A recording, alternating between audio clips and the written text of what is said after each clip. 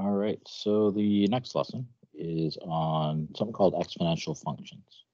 All right, so these are different types of functions. I don't believe you've actually seen these before. All right, so exponential functions, these are functions where the variable x is the exponent. All right, so in other words, they can be written in this form here: y equals a bracket b to the x. All right, now before I go into the kind of like the restrictions here, this is just an example of an exponential function. Right? So notice that the a and the b here, they're just numbers, right? And then the x is the variable. So this is an example of an exponential function. Now, before I go into that first example, though, I'm going to just kind of go through some kind of technicalities or terminology, that kind of stuff. So the a here, this number here, that's out in front. So in this example, it's the 2. The a is called the multiplier. Okay, so that's just what the name that they call it. The b is called the base. Okay, so those are just two kind of terminology things. You might hear me say base or multiplier. That's what I'm talking about. So the first number here is the multiplier, and the second number there is the base. Okay, the base is in the brackets. All right, now here it says that a must be greater than 0. All right, so in other words, a is positive. So this number here will always be a positive number.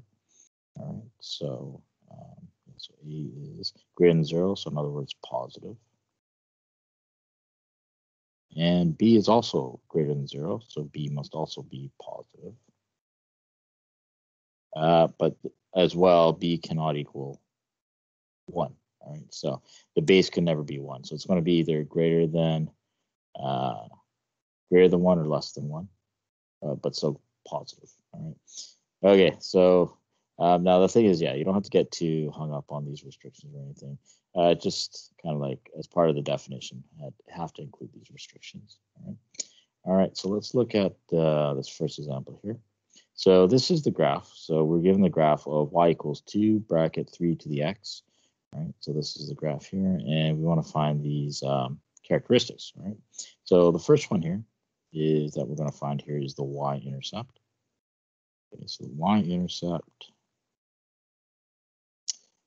is going to be the point. All right, so the x value is 0, and so the y value, all right, so the y-intercept is right here. And so this point here you can see is at 0, 2. Okay. So that would be the y-intercept. Now I'm just going to tell you right now, if we look at the equation, what you'll notice is that the multiplier is actually 2. This will always be the case. All right? So your y-intercept will actually always be the a value or the multiplier in the equation. All right. All right. So so whatever numbers here out in front will always be the y-intercept. Now the reason for that, actually, maybe I'll give you the reason for that. And I'm just going to show you algebraically, but in the context of this course, you just need to remember that this number here is the y-intercept always. However, just to prove it, or as a proof, to get your y-intercept, so where it crosses the y-axis, your x is always going to be 0. So the x value along this line here is 0. So therefore, if I was to, for instance, for this example, plug in 0, right, for the x, this would look like this. It would be y equals 2 bracket 3 to the 0 power. Now the thing is that if I was to do BEDMAS, right, we have to do exponents before multiplication. So you're not going to go 2 times 3 to 0, but you're going to go 3 to the 0. So this is the first step you do. Well, anything to the 0 power is always equal to 1. So no matter what the base is, if my x value is 0, this whole thing here is going to equal 1. So this actually becomes 2 times 1. And then you know that, well, anything times 1 is itself. So therefore, we get y equals 2. All right. So that is why, basically, so as kind of like a summary, if you were to plug in 0 for x, then this, no matter what number the base is, it'll always turn to 1. And then the number out in front, the multiplier times 1 is always itself. Right? So that's why, again, the y-intercept is always going to be the multiplier. Right? Cool. All right, next up, end behavior. All right, so as fast as you find the end behavior,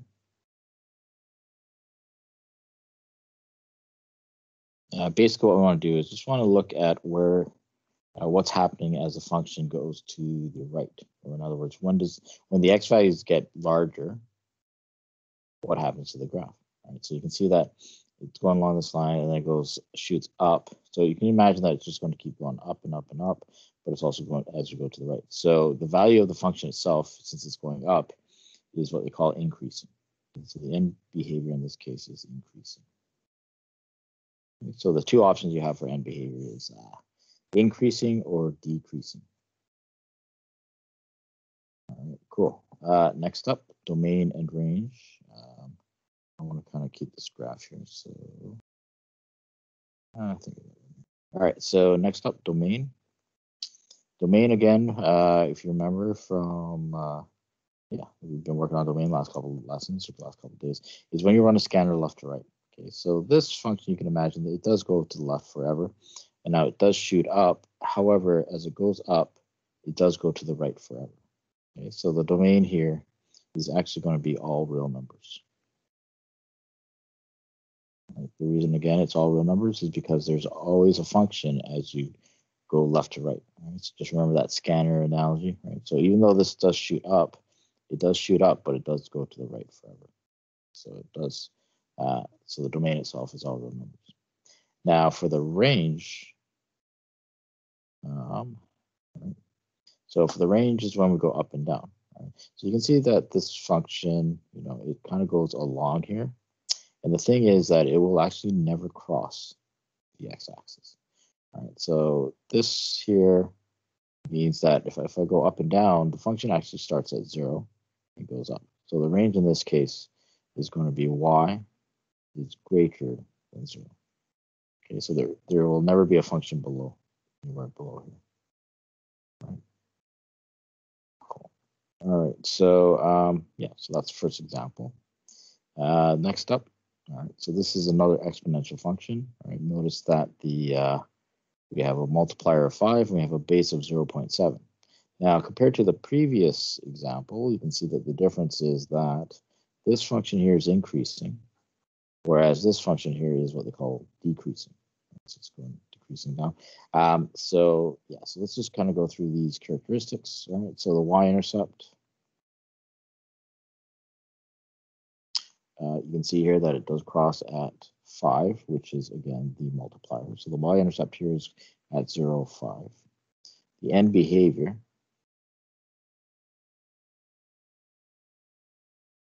is that it's decreasing. So the y values are getting smaller. Okay. So, so it does get smaller and lower. Right? Even though it looks like it flattens out, it is actually getting smaller and smaller as we go to the right. The domain. So if I ran a scanner to left to right, you can see that the domain here is all real numbers.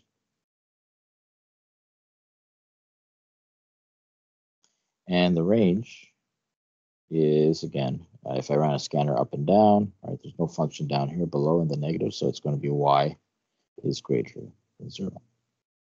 All right. Now, the key thing here with this example is that the difference between this one and the previous one here is that this function here is increasing, whereas the second example here, it's decreasing. And the rule is basically what you'll notice here in the equation, here I had a base of 3. All right? So 3 is greater than 1. So basically, if the base is greater than 1, it's going to increase. This one here, the base is less than 1. So it's going to decrease. Right? But again, it still has to be positive.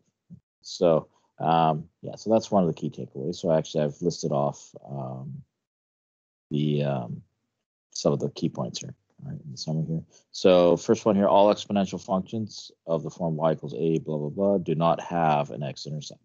All right, so actually, you know what? I'm gonna pull up Desmos here and just kind of toggle back and forth and show you some examples here. So that's what Desmos.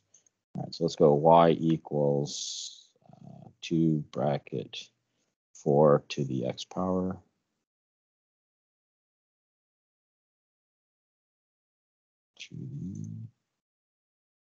All right, so notice here that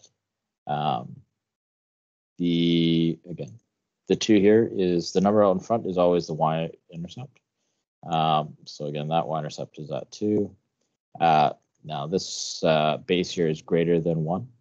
It's 4, so you notice that the graph increases, right? So any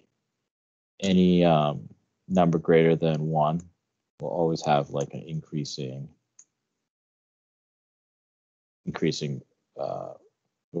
Sorry, the function will always be increasing.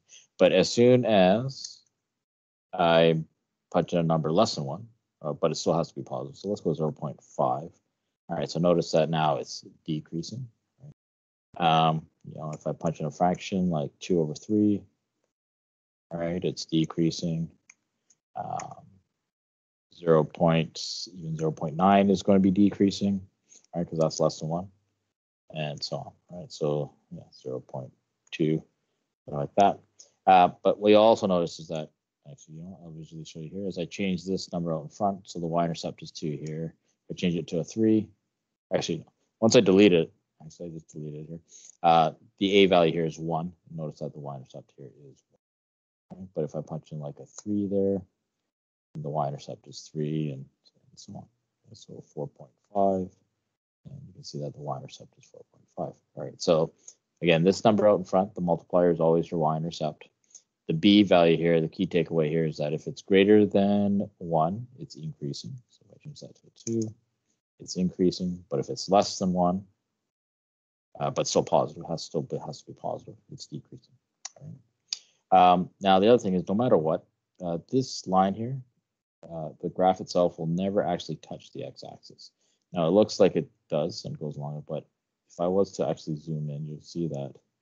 I'm just zooming in here. That it gets really, really close, but as I zoom in, there's always a little bit of a gap. Right? So what that means is that yeah, the function does approach the x-axis, but it'll never actually ever cross it.